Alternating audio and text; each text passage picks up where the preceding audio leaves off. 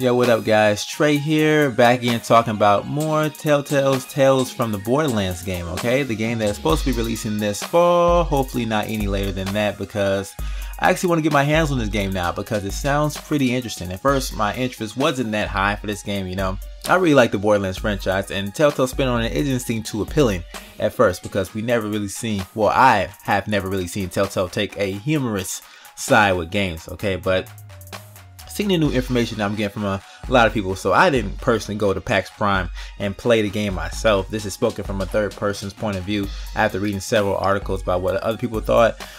This is me talking about that, okay? So guys, if you don't know about the game takes place after the events of Borderlands 2, and you pick up from that point, and it's being described as a chance for us to smell the Borderland roses, okay? Take a step back, you know, a lot slower pace in gameplay, Telltale sort of gameplay, and actually reflect on the story and the humor of the story, what's going on, because in Borderlands 2 you really don't have that much time to like dive into a situation like that, because as soon as you get maybe a funny bit or something like that, bam, you're right back into combat. So you really don't get a chance to reflect on that.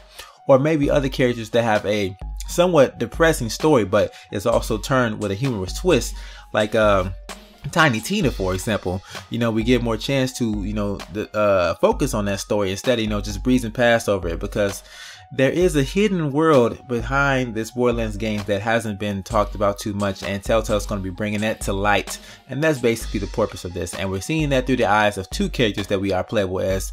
So at PAX, Telltale only demoed a very short portion of the game, probably 30 minutes into episode 1, where we primarily focus on Rhys, and we get to learn some more new things about him, alright? He really idolizes Jack and wants to be in that position over Hyperion that Jack was at, okay? That is his dream, that is his goal. And through the demo, we are reliving some of the parts in his story. He's basically telling the story, and we are playing through it.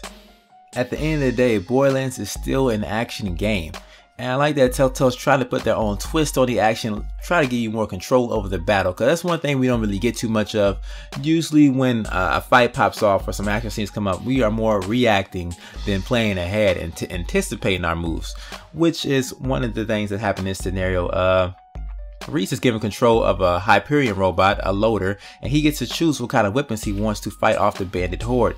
And you know, you get rocket launchers, you get a riot shield, you get grenades, you get to pick which one you want, and it will react differently based on the weapons you choose, which I think is a nice, interesting take, you know, a nice change of pace too.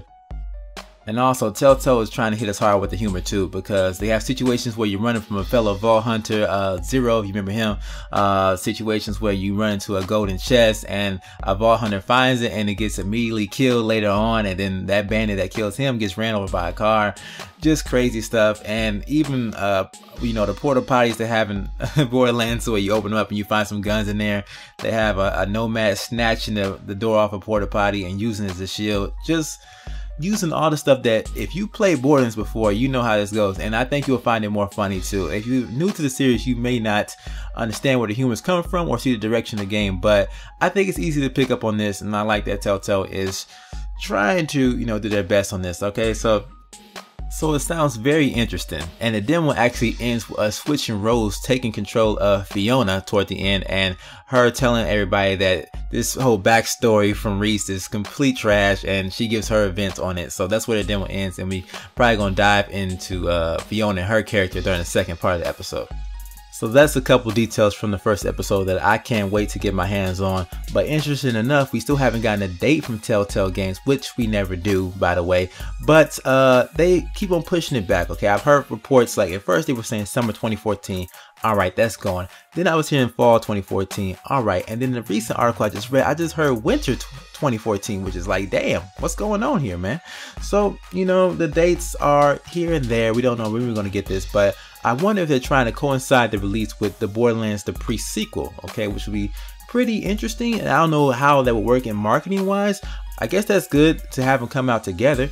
And yeah, we'll have to just wait and see what Telltale does next. But I want to hear you guys' thoughts about this. I didn't get too much feedback on this when I first made my first video about Tales from Borderlands. So personally, I have to admit, I'm actually more excited for Borderlands the pre-sequel. I will definitely be playing that, trying to build up a little team right now. So when the game starts up, we can go ahead, run and gun through the whole thing on Xbox 360. It's going to be live. And I just can't wait to hop into that, because Borderlands 4 is the perfect number for co-op. I've been saying that for a while now, and I still believe that.